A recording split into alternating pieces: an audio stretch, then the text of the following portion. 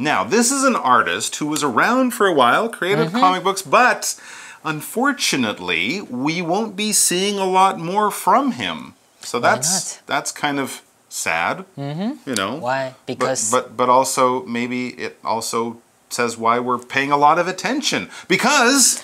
郑问 who died in 2017... He's dead. He's dead. He died. Was one of Taiwan's most important comic book artists. Yes, he That's is. right. But unfortunately, well, he's still important. Yes, but he just won't be producing anything more. Yeah, so we can say someone is important even though they're not around, right? We could say, of course, Da Vinci is an important artist. Yes. Was he important when he was alive? Probably. But you could even say he is more important now. He's more famous now. So he was one of Taiwan's most important comic book artists, and I would say he still is in many ways. So let's talk about this word comic, book, comic, and then we'll get back to the article.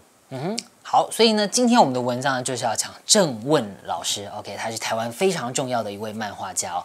那漫画呢，我们就可以用刚刚讲，比方说 comic book 或是呢 comic 这两个字呢，都可以用来指漫画。And he was kind of what we would call a pioneer or a groundbreaker, the first person to do something quite important. It says he was the first Taiwanese comic artist to have his work published in Japan and Hong Kong. Wow, that's pretty groundbreaking, pioneering, or important stuff. Taiwan, of course, is a great country with lots of great artists, but in the comic book world, it's not quite Japan. You know, that's where a lot of the big comics are from. In the same way, you know, Ang Lee was one of the first directors from Taiwan to be famous in Hollywood. There are many other great directors, but being the first is pretty special. And if you're an artist, what you might be the first at is to, a writer or a comic book artist, the first thing you might be, that you might do is to publish something. Publish, this verb basically means to make a book, to make, print, and put out in the stores a book. The writer will write the book, but then they'll often work with a company, often called a publishing company, to actually make the book, print it out, put it in paper, stick it in boxes, send it out to the stores where people can buy it. If you are a published author, if a company publishes your book, you're doing pretty well. OK， 所以刚刚 Mike 解释了这个单词哦 ，publish 这个动词呢，就表示出版或是发行哦。我们可以说呢，像这个郑问老师呢 ，published his comics in Japan and Hong Kong， 在日本跟香港哦发行出版了他的漫画。那课文呢，在这边最开始看到这个句子 ，the first Taiwanese comic artist to have his work published。这次句子里面呢，我们关系代名词的先行词里面含有序数，所谓序数呢，就是第一个、最后一个、第二个等等。比方说，我们这边看到 the first。或是 the last，OK， 那呢这边就表示说是第一个，或是最后一个，或是第几个怎么样的人。那呢我们在后面呢就加上 to 不定词，再加上原形动词，表示呢他是第一个做这件事情的人。我们可以看一下例句哦，我们可以说呢 ，the last person to get to class should close the door。最后一位走进教室的人呢，记得要关门哦。那呢在这边我们也可以把 to加上原形动词改成 that 来引导一个子句了。我们可以说呢 ，the last person that gets to class should close the door。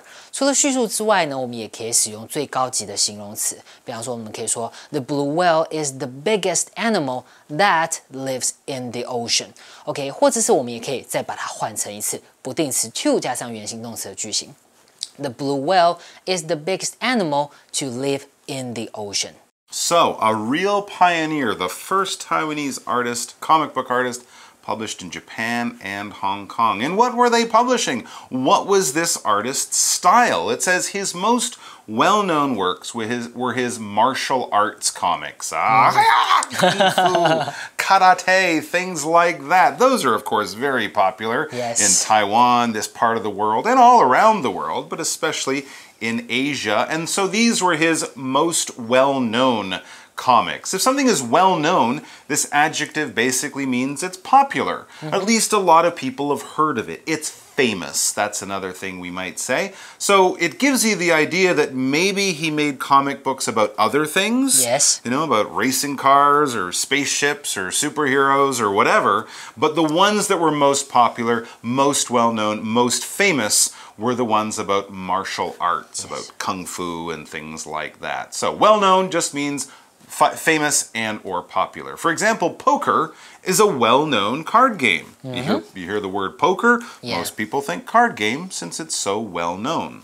OK，well-known 这个形容词呢，就是形容众所周知的、著名的、大家都认识的。那你可以在 well-known 后面加上 to， 加上人哦，表示呢被这个人所熟知，被这些人所熟知。那你也可以加上 for， 加上事物，就表示因为这个事情、因为这个东西而闻名而著名啊。比方说，我们可以讲说 ，This restaurant is well-known for its excellent service。OK， 这个餐厅呢很有名，是因为呢它这个很好的服务。那课文里面呢，我们是形容 works，OK， 它的作品，那这个他作品里面最著名的呢，就是这个 martial arts comics。OK，martial art 这个字呢，就是表示武术哦。OK， 那我们这边这个martial art comics 指的呢，就是武术武侠漫画。All right. Well, personally, I don't think I've ever seen any of 正问。comics, so this is very useful for me. Let's learn about the style of the comics for those of us who've never seen them before. We read, they were drawn in a style that mixed traditional Chinese brush painting with lively colors. Yes. Oh, very interesting. So quite different from your typical Batman or Spider-Man kind of look.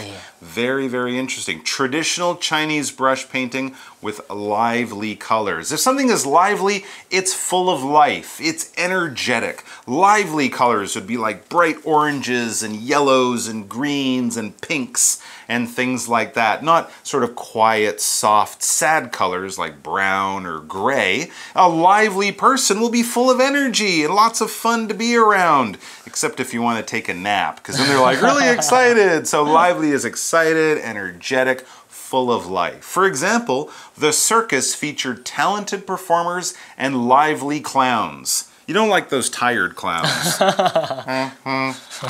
No, that's no fun. You want someone to be lively in the circus, to be full of fun and energy. OK， 所以呢，我们看到 lively 这个形容词，它就形容精力充沛的、很活跃。比方说，我们刚刚形容小丑，或者呢，我们可以讲说 she may be 80, but she's still lively 哦，她是依然非常的生龙活虎。那课文这边呢，我们 lively 是用来形容颜色哦，所以我们应该要翻译为鲜明的、生动的，或者是栩栩如生的这样的感觉。那郑问老师的漫画呢，之所以有名，就是因为他把传统的这个中国水墨跟鲜艳色彩融合在一起，不同元素融合在一起呢，我们就可以说 mix A with B。OK， 例如呢，我们可以说 To make this drink, we have to mix this fruit with milk。OK， 要调出这样的饮料呢，我们必须把这个水果和牛奶混合在一起。Okay, Chen was born in December 1958, and his first comic series was published in 1983. Wow, so this is going back quite a long time.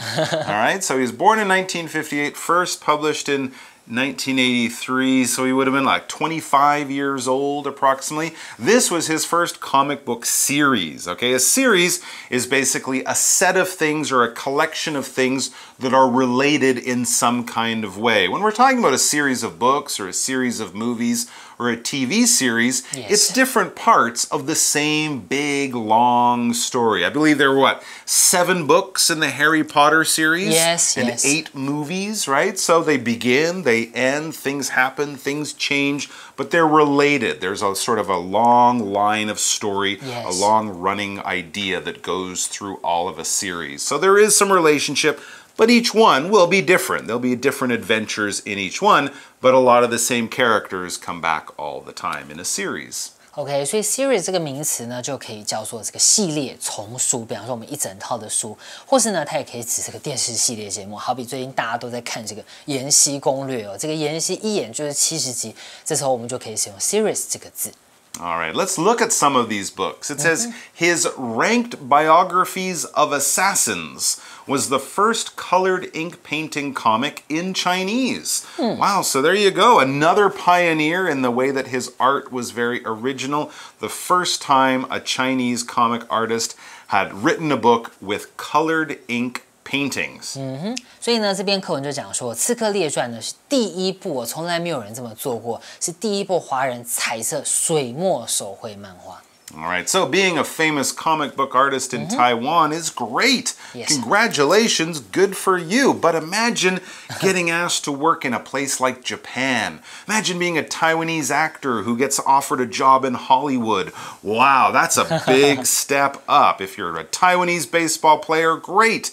But if they say, come to America and play, wow, you must be pretty amazing. So that's kind of what happened. It says later, Chen was hired by a Japanese comics company. It's like the Hollywood of comics, which published his series, Heroes of the Eastern Zhou Dynasty. Yes. So they saw it. It probably came out in Taiwan or Hong Kong in Chinese, but they're like, we like it. Bring it over here. Let's change it to Japanese, and we'll sell it. This one. That's right. We'll publish and sell it in Japan too. So you're doing something good. All right. Next, we read, after 2000, Chen's ambitions led him to make computer games and Peely puppet shows too. So like a lot of artists, he was really good at one thing. He became successful at one thing, comic books. But then he had ideas that kind of said, well, this would not maybe be a good book, but a video game or a puppet show, or I could turn this into a movie or something like that. So that's what he did, obviously. He had a lot of different ambitions.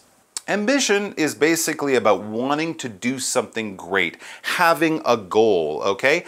An ambition, when you're talking about an ambition, that would be your goal, your objective, what you're trying to do. My ambition is to study hard and get into the best university in the country. Well, that's a very good ambition. If we say a person has ambition, that means that person has a lot of great things that they want to do. Could be more than one. I want to go to the best school in the country. I want to start my own company before I'm 30 and be president of Taiwan by the time I'm 45 years old. Those are my ambitions. I have a lot of ambition.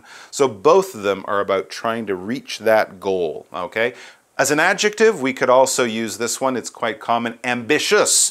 The person who wants to do great, wants to become president, that person is ambitious. They have a lot of ambitions. For example, Denise took acting classes because she had an ambition to be a movie star. That was her big goal.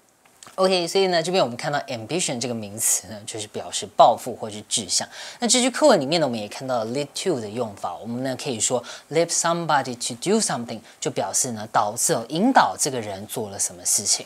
例如呢，我们可以讲说 her illness led her to quit her job。OK， 她的这个生病她的病情呢，导致呢她必须要来辞去她的工作。那这个 lead 呢，你也可以使用 cause， 比方说我们可以刚刚的例句换成 cause。Her illness caused her to quit her job。OK， 但是 cause 呢跟 lead 比起来呢 ，cause 通常是指不好的事情，有点不得不怎么样的感觉，使用上我们要特别留意咯。So mixing styles, turning his stories into puppet shows and video games. This is quite a very talented artist, I would say, and Chen's work has influenced many other artists. This is what artists will do. Their work will influence. A younger artist will see that and go, wow, I really like that. You won't copy it, but you'll take some of those ideas and then make it your own style. That's how artists will influence each other. And then we read, he drew classic stories in a modern style, showing what Taiwanese comics could achieve. So he took some of those great old myths and legends from Chinese history, but he updated the style and the art, made them fresh again for young people. He really did achieve a lot.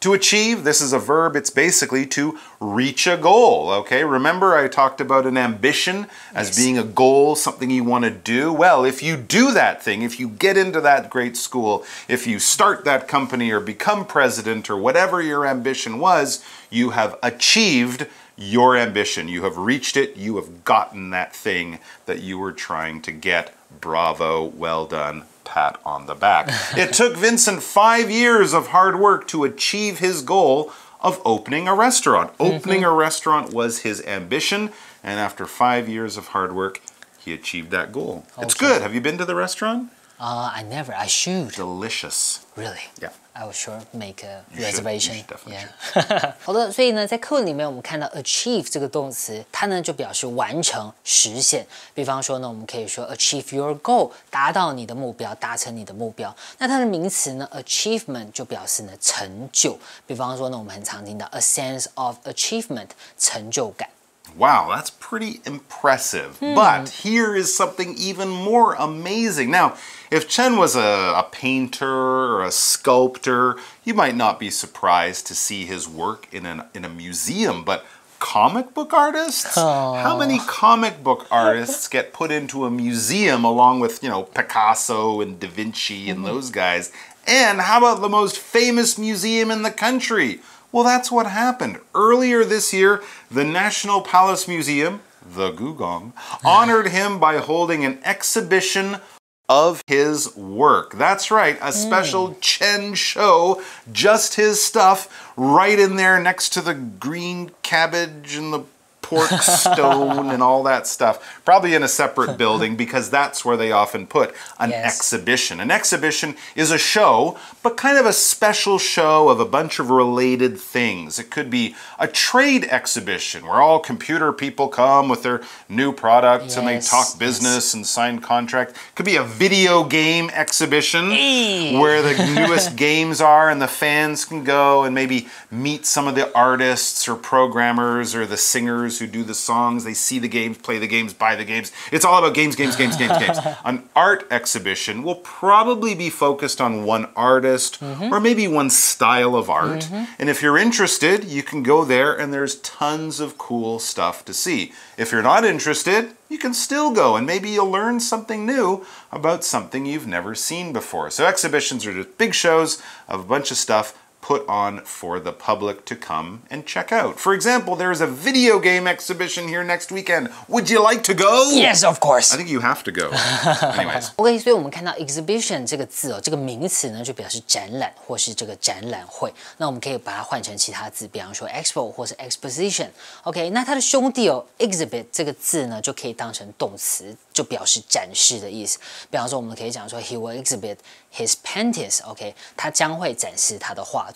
那当成名词的时候呢，这个字也可以当名词哦，它呢就表示展品。比方说，在我们的这个 exhibition， 在展览会里面呢，你可能会看到这个标示，它会讲说 "Do not touch the exhibit"。OK， 请勿触摸这些展示品。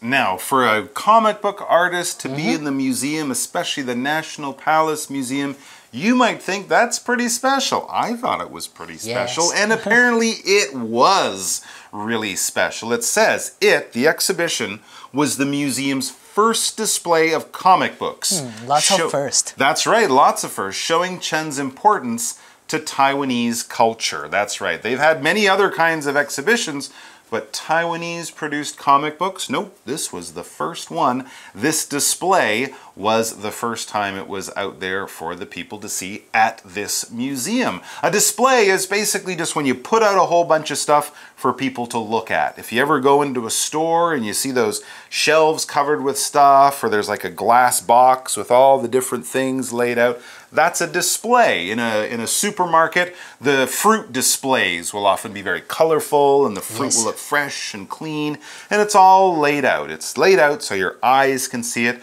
and probably so you can touch it eventually. Stores do this, museums do this because, we do our first thinking and our first shopping with our eyes. For example, this department store always has special window displays for Christmas. So one of the windows, it normally just has shoes and purses in it or whatever. For Christmas, they'll have like Santa and little moving reindeer and all sorts of Christmas stuff in the Christmas window display. OK， 所以 display 这个字呢，就跟我们刚刚讲的 exhibition 很像哦，它当名词就表示展览、陈列。OK， 跟我们刚刚讲的 exhibition 非常类似。那 display 呢，还可以指这个表演，比方说呢，我们可以说 a firework display 烟火秀。那这个字呢，它也可以当成动词。OK， 当成动词的时候就表示陈列的意思，或者是我们可以说展出。比方说呢，像我们刚刚说，在店里面会看到很多展出 ，the cakes were displayed on the table， 这些蛋糕呢陈列在桌上，在桌上面来展示。OK， 所以呢，我们看到了郑问呢是全球第一位漫画家走进故宫展出，证明了他对台湾文化的影响哦。郑问 is like the first very first comic book artist that has ever had an exhibition in 故宫. There you go. So if you're a comic book fan, you must know about this artist. And let's also hope that he continues to influence and inspire young comic book artists here in Taiwan. He may have been the first to have his art on display at the Gugong, but hopefully he's not the last. All right, guys, that's it for the article, but we do have our chat question right now, so come back for that.